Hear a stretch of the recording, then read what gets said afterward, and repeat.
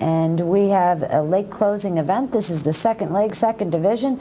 Pacers that have started for a base claiming price of $7,000. We'll go to Howard Oil for the call of race 5 from Pocono Downs. They're off and pacing. On the inside, Go Easy strikes the front. Umbro Paratrooper is a length back in second. There goes Mastership, now ranging up on the outside third. Reaction Magic comes away in fourth with Outlaw Tracker and Madrid Spurs. They move around the first turn.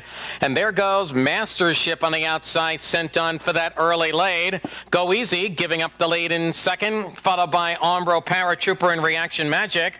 And they go by the quarter in 27-2.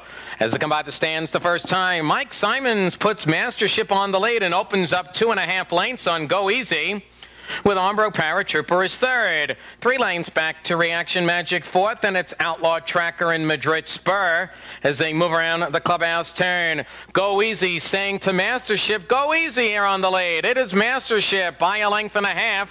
Go Easy now looks to pick it up a little bit in second with Umbro Paratrooper and Reaction Magic. 57-2 for the half mile as they make their way into the backstretch. And it is Mastership, the favorite here, on top by a length and a half. Go Easy in the 2-hole. First to move. Here comes Outlaw Tracker with a rush. And Outlaw Tracker going right on by, leaving Mastership behind. It is Outlaw Tracker and Eddie Nickle pulling away. Madrid Spur on the outside is moving up second. 3/4, 126-2. Moving around the final turn, it's all Outlaw Tracker by 4 and looking for more. Madrid Spur is second, then Reaction Magic to the outside, and they're at the top of the stretch, and this is all Outlaw Tracker in front by 5.